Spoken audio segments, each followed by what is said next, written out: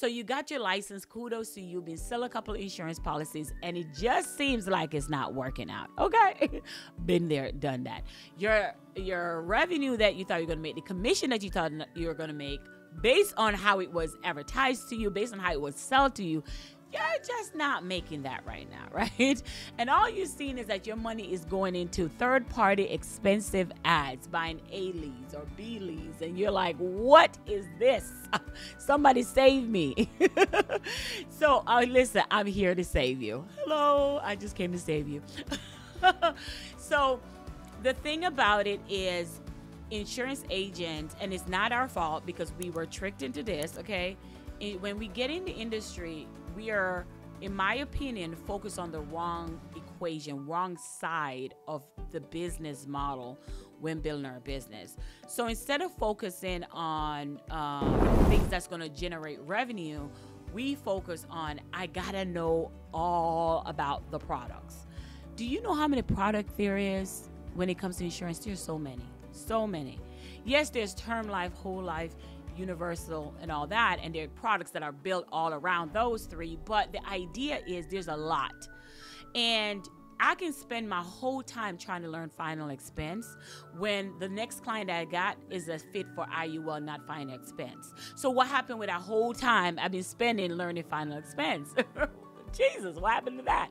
So let's turn that on its head. If you are saying to yourself, listen, I can agree with you. I can literally hear the comments going off right now, like, Sherri, I totally agree with you. That's me. What product should I study? What all the stuff I need to know?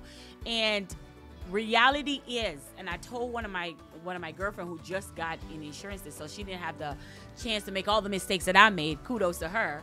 But I said to her, she's like, oh my gosh, I'm excited. I want to get in. What product or services should I be working on? And I tell her, none. None? Are you kidding me, Sherri? None? You're saying I should not be studying any of the product or services? None. So, and I know if you're listening to me, you're like, what? You told her she don't need to spend time studying the product or services? How dare you? How dare you? All right. So, truth of the matter is not that is knowing the product or service is great, but you can know the product or services all day, but that's not what gets you clients. That is not what's going to get you clients today. Because reality is, the client don't even know you know the product or services till they get on the phone with you. Your job is to at least get a phone call now, today. Your job is to at least get in front of people who wants your product or services. That should not be a focus, because once you are able to get your calendar filled with the right target audience, once you're able to get your calendar filled with the right people, the right prospect that's ready and serious about getting insurance, right? Then the other part, yes, is knowing your product or services, but we put product knowledge in front of marketing, and that's why our money is not moving. I'll wait. We put product knowledge in front of the main thing, because I don't care how smart you are at knowing insurance product. If nobody's coming to you for you to sell those products, what sense of knowing them? Right? It just makes sense, right? So, and again, I know this is not something you were taught because your upline is not a marketer. Okay? So as a marketer, as an insurance marketer, I can tell you that you need to focus first in learning how to market your brand. And the reason why that need to be your focus is because when you start learning how to market your business, when you start learning how to market your products and services, then people are going to come up to you, because you don't know who's going to come up to you. I can put a video out about term life, whole life, and I get a client about final expense. And I'm like, oh, crap. What happened there, right? And now I got to learn final expense. But here's the thing. I don't know about you or the company you're with, but I know that anytime I'm writing a policy and I may not be familiar with the policy because maybe I was new to the industry at the time, I always have somebody I can reach out to, some group chat I can answer my questions, someone within my industry, within my upline that I can go to. So the product knowledge is second, not first. As soon as you get your license, I think we try to tell our downlines and all these people, focus on knowing the policy inside and out. Where reality is, there's so much policy, there's so much product, you don't know what to focus on. So I'm here to tell you, I'm here to relieve you. You should spend 80% knowing the how to market your business and 20% the product. And in this video, I'm going to go over with you how to master the insurance marketing so you can market your business as the credible expert that you are. Because when you learn how to market, and market doesn't mean hello. Market doesn't mean like, oh my God, I don't know the product, so how am I going to market my business? Hold up. People don't buy from you because you know your product and services. People buy from you because they like your character. They like your spontaneity. I'm making my own word. People like you because they like your own personality. That's why they're buying from you. They're not buying your product and services. They can get insurance from anybody. So you got to know the psychology of insurance marketing so you can generate leads. And when that leads come knocking at your door, you have, hopefully you're in an industry or you're with an IMO or FMO that can help you and support you when that person come along. But baby, knowing the product or service is not why people come to you. Truth is, half of the people that market themselves online don't even know what they're talking about. So let me dive into how to master your insurance marketing. Go ahead right now and make sure you grab your notebook to write with, because we're going to dive right in. Okay, so number one, mastering your insurance marketing. Step one is making sure that you define your target audience. I said define your target audience. Making sure you define your target audience. Who you want to sell to. Let me see that. Who do you want to sell to?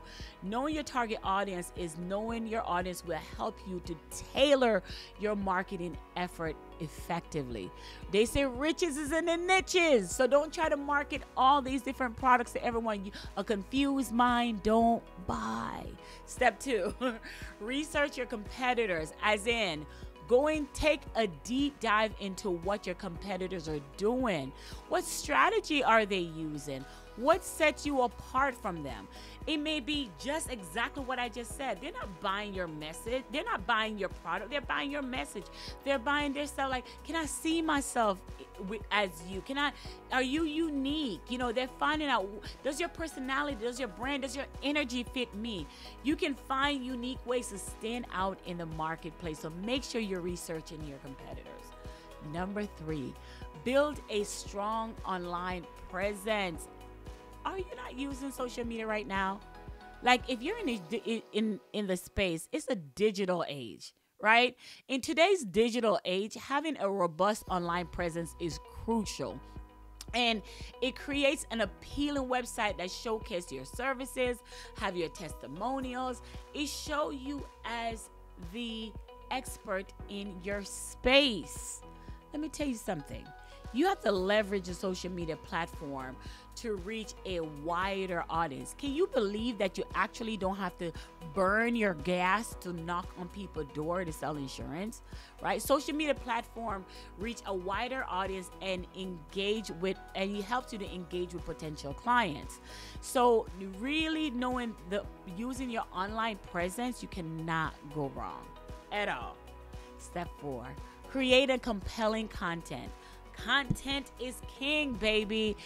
And content doesn't have to be, I'm educating you just on the policies, and I'm educating you on why you should get life insurance, right? So using video marketing to educate your audience about insurance option, industry trends, and top tips, that will set you apart.